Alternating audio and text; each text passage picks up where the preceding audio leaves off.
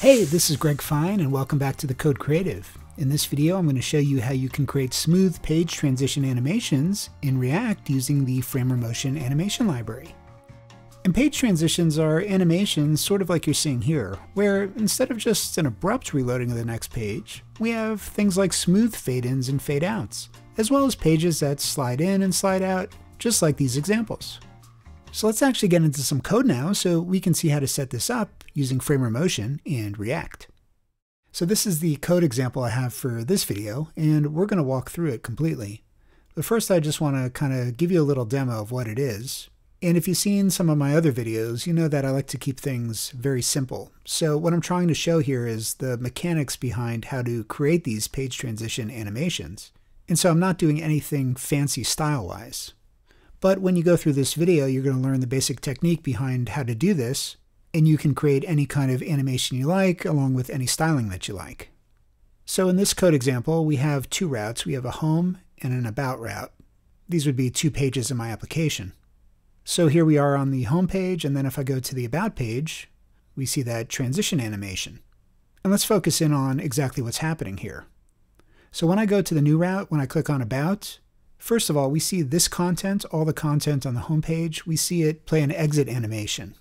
And that exit animation is this content fading out, as well as translating a little bit along the y-axis, which is why you see it moving up. And then as soon as that finishes playing out, the content for the About page plays its entrance animation, which fades in and also moves up a little bit on the y-axis into place. So I'm going to click About again and see if you can notice those exit and enter animations happening. So that was pretty quick. Let's slow it down a little bit so we can really absorb that transition and see what's going on. Let's slow it down to about 3 seconds. All right, so I'm going to click About, and then we'll see this fade out and also move up a little bit. So here's the exit animation of home, and here's the enter animation of about.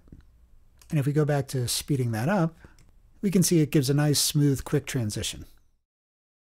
All right, with that little demo out of the way, let's take a look at how our code is actually working. So I've created my React project using Vite, and for this particular project, I'm using React Router DOM, so that's a package that you'll have to install. If we take a look at my package.json, we can see React Router DOM here with its version. And as well, you'll also need to install Framer Motion if you haven't done that yet. All right, so once you have all those installs done, the next thing we can do is take a look at our main app.jsx file. So I'm going to close package.json, make a little bit more room on the screen. And you'll notice in this app.jsx file that we have 3 components in here. We have an animated routes component, we have a page wrapper component, and we have our main app component. Let's start by looking at our app component. So in our app component, we basically have 2 things. We have our nav bar, which is this here, and I'm going to show you that in a minute. And then we have the different routes and the contents associated with them. And they're all wrapped with this browser router component. And that's sort of like the Big Daddy component from React Router DOM. It's the thing that communicates with the history API in your browser and manages loading up different components based on the URL. So as promised, let's next look at the nav component. So here in the nav component, we're returning a nav element, and that has 2 LIs inside, one for each of these links, home and about. And the important thing here is that we're using the link component from React Router DOM. And because we're creating a single page application with React, we're using the link component in place of what you would normally use, which would be anchor tags. And that's because we don't want to reload the page, but actually we want to communicate to the browser router component that this is the path that we want to navigate to. And that's all there is to the nav component. And by the way, if you want a quick peek at the CSS, here are the CSS styles I created. I did these pretty quickly, so I'm not sure if they're the best, but they serve the purpose for this example.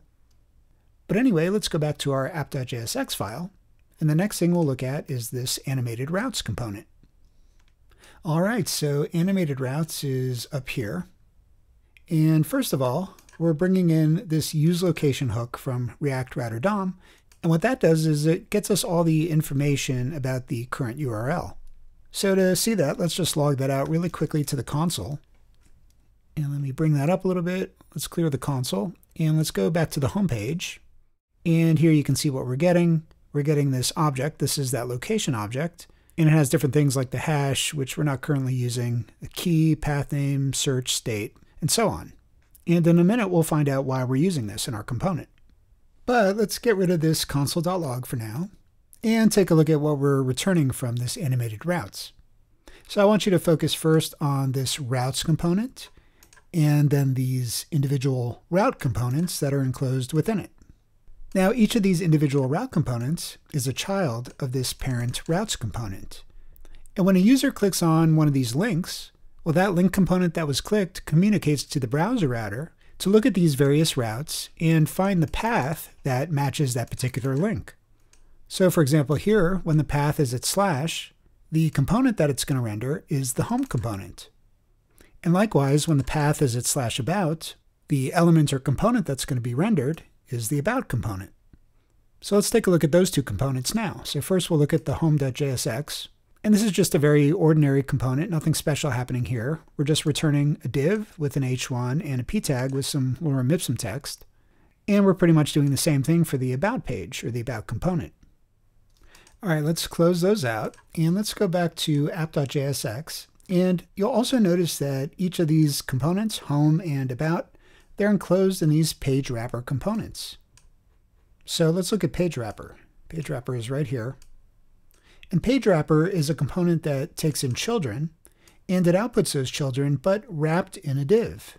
And you can see that those divs are prepended with the motion dot, which is what turns them into Framer Motion animatable divs. And that's what allows us to use these special animation props on it. And we could put these animation properties on each of the components separately, but I'm doing it this way with children, just as an easy way to create the same exit and animations for each page. So let's look at these animation props now. So we've got initial, animate, exit, and transition. So initial represents the starting state for the animation. So since we want a fade in, we're starting with an opacity of 0. And since we also want to move the content a little bit up on the y-axis on the page, we're starting with it a little bit offset, a little bit further down on the page, so 20 pixels down on the y-axis. And then the animate prop is where we put the properties and values for the animated state, basically where we're going to. And these two things are used for the enter animation. So this is the fade up from opacity of 0 to an opacity of 1, and this is the translate up on the y-axis. So starting a little bit down 20 pixels and then moving up to 0. And then for the component's exit animation, we're fading the component out, so we're going back to an opacity of 0. And we're also moving the content a little bit up on the y-axis, so we do negative 20 pixels. And we're setting our duration for 300 milliseconds, or 0.3. And again, we get this. All right, so here's where we get to the real magic, and this is by using the AnimatePresence component from Framer Motion. AnimatePresence is the component that we're wrapping our routes with, and it's the thing that allows these exit animations to play out and the enter animations to play out, and to do so in a synchronized way when the different routes are switched. So this is where that location object comes into play, or comes into use. You see, AnimatePresence works by detecting when a component is about to unmount from the DOM, and by using the location object, in particular the location.pathname for the key, when that path name gets updated, it generates a new value for the key, and so that tells AnimatePresence that this is now a new component, and it's a component that renders the appropriate route for the path that we're on. The other thing you'll notice on the AnimatePresence component is that we're using a prop called mode, and that's set to wait. And what that does is it ensures that the animation, or the exit animation of the current component, gets a chance to fully play out before the animation of the new incoming component fires its enter animation. So you can see the difference. If we set mode to sync, which is actually the default, you can see the difference now in the way that the animation transitions play. It doesn't look quite right, because we don't have that nice synchronization happening anymore. But if we set it back to wait, now we can see the difference.